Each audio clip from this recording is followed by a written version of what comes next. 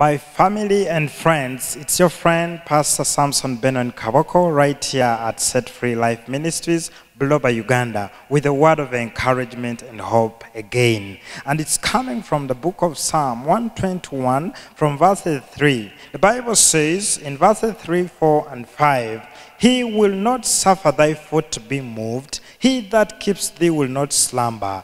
Behold, he that keeps Israel shall neither slumber nor sleep.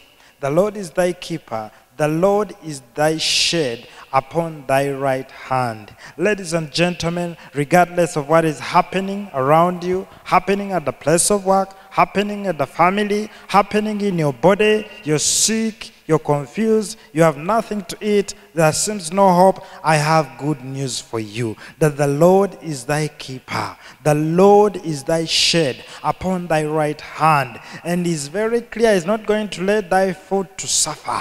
It won't be removed. He that keeps you will not slumber.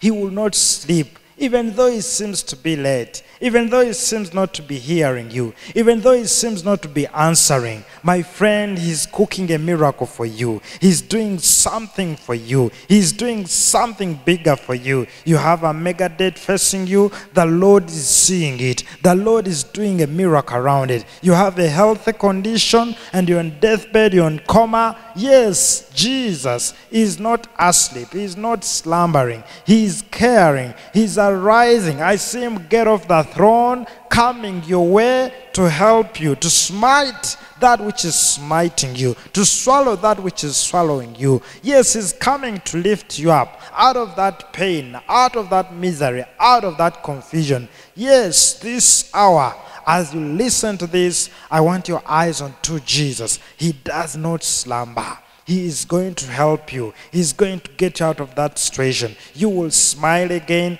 you will live again, and you will testify today and tomorrow in Jesus' name. Amen.